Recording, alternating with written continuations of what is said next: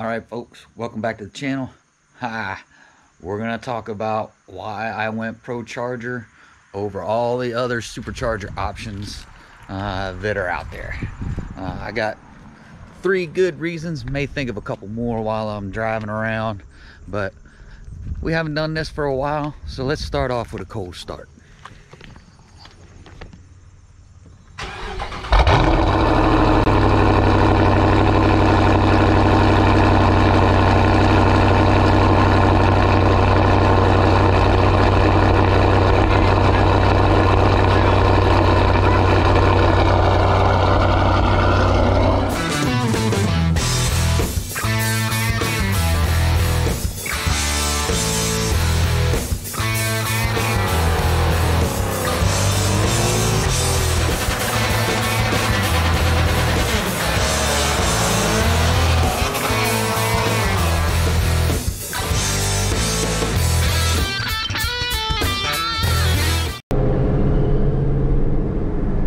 Alright folks, you heard it on the intro, saw it on the thumbnail. We're going to talk about a few reasons why I went with the Procharger versus something, you know, positive displacement like a Whipple or Magnuson or something like that. So the first reason, well, I'll go with the biggest reason. The biggest reason why I went with the Procharger is because obviously I want to keep the shaker hood.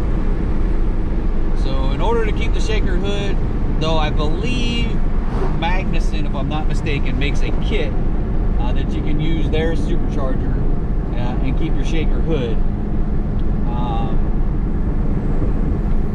I just went with the Procharger just because I can keep the shaker hood. Won't have to do any fabrication, anything crazy to keep my shaker hood. There is a guy out there, I think he supercharged his 392, I believe. I can't remember. It was either a 5.7 or a 392 shaker. He put, I can't remember which manufacturer he went with, but he did put one of the root style or a positive displacement style supercharger on one of his on his car. And they had to do a lot of fabrication to make it work. So I didn't want to go through all of that. So to avoid all of that, I just went with the Procharger. So that's, you know, key number 1 was I wanted to keep the shaker hood. Number 2, the centrifugal superchargers are a little less harsh on the rest of the drivetrain. So the transmission, the drive shaft, axles, all of those things. The centrifugal superchargers are a little less harsh on those other components. Not that I'm not going to have to upgrade those, which I'm going to have to upgrade those eventually. It's just a little less. And the basic reason for that, without getting into too much technical detail, is the positive displacement superchargers are linear, right? So literally their power is right when you step on the gas. Small, slight spool up, but basically the power is right there.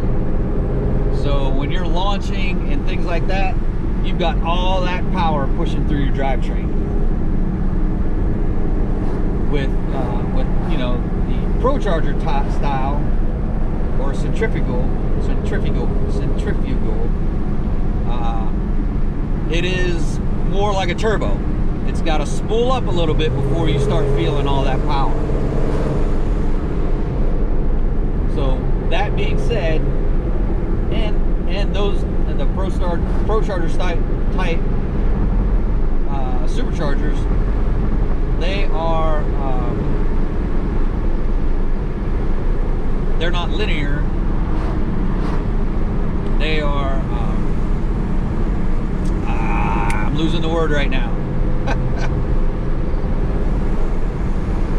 So they go by the multiple powers, right? So your curve is lower at the end, but as you gain RPMs, you gain more and more power, right? So it starts off slow, and then the curve bends rather quickly to get you spooled up. So that being said, little less stress on the rest of the powertrain, the drivetrain. Another reason why I went with the Procharger, in the beginning, I'm like a lot of folks, man. I hated that box of rocks sounding thing when you're sitting at an idle or sitting in the lanes, and you can hear it. I just couldn't deal with that all the time. So now that they come up with these helical bearings, you don't get that noise anymore.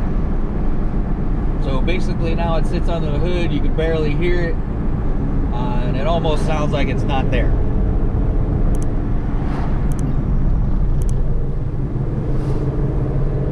So that's another reason.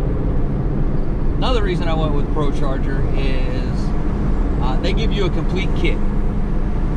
No kidding, top to bottom. Pretty much, you know, if you want to buy everything from them, you can get everything you need from them. From the little itty bitty things like the map sensors and you know, fuel pump, all of that stuff, you can get that through them. I didn't buy the complete kit, I bought most of it. So I got I upgraded to the 1DX supercharger. Gives me a little more growth room. You know, when I go ahead and forge everything and I want to add more boost, it gives me more room to add more horsepower. I went with the race intercooler just because I race. Plus, it does help a lot more with the cooling. So those are the three big upgrades: the gears, the supercharger itself, and the race intercooler. The things I upgraded. And you know, someone said you don't put cheap and Procharger in the same sentence, but when you compare it to all of the other supercharger options, Procharger is one of the cheaper options. Now, I think in another video I'll go into why I went specifically with Procharger and not some of the other centrifugal superchargers. I'll do that in another video. This is just comparing to things like Whipple, Magnuson, and those folks.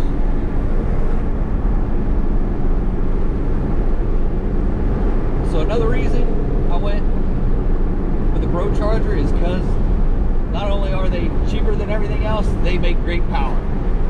Alright, got it. All of these superchargers, this is my opinion, right? Everyone's going to have their opinion, I get it. But just my opinion, Procharger seems to make a lot of power. And it's going to continue to make power all the way through the top end.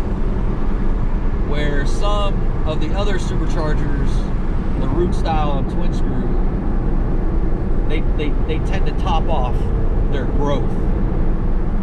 They don't necessarily top off in power, but they begin, like I said, they're linear, so it begins to top off when you get around the top end. And got it, they all work on, you know, the RPMs of the engine, and you're stealing power to make power. Got that conversation. You know, I could have went turbos, a turbo or twin turbo, but that's just not the route I wanted to go. There's just too much additional fabrication and things like that that I just didn't want to get into with going with a turbo. So that's why I went with the Procharger. So it's on order, should be here in a couple weeks.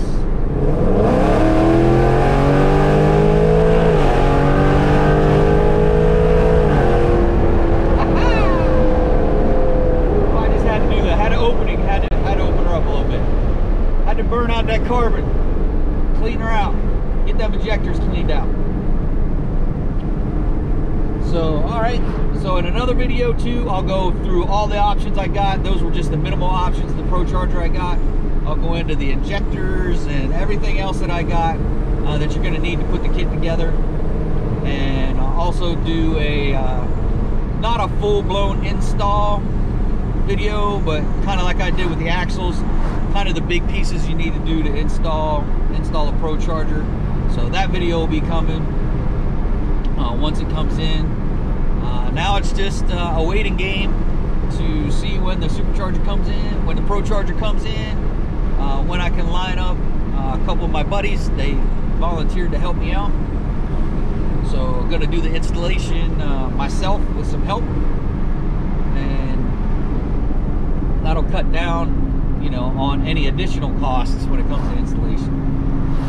And these guys have done it before on their car, on their own car. So I trust them. And I've seen them at the track a few times. So that's going to kind of wrap it up for this one, folks. Again, this is my opinion. You know, it's not my own. It's not only my opinion, but it's my opinions on and reasons for why I went with the Procharger. Love to hear what you guys think in the comments. Whether you agree with me, you don't agree with me. That's all fine and dandy. Great, I love it. You know, constructive criticism, right? As long as it's constructive and it's not like, oh, you should have just bought a Whipple and been done with it. Well, tell me why you think I should have bought a Whipple. Get into some detail. Don't just, you know, just don't bash me.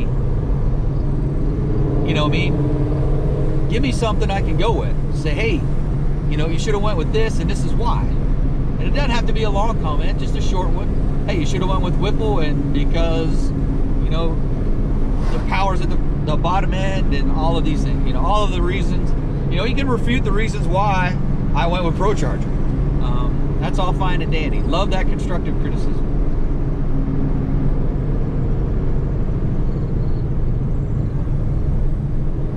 So that's going to wrap it up for this one, folks. If you're stopping in for the first time, please check out the other content of the channel. Why did that wiggle so much? Oh, well, anyway, stop in, look at the other content. If you like what's going on with the channel, do those 4 things. Like, subscribe, hit that bell, and throw in a comment. So that's it for this one, folks. Until next time, adios.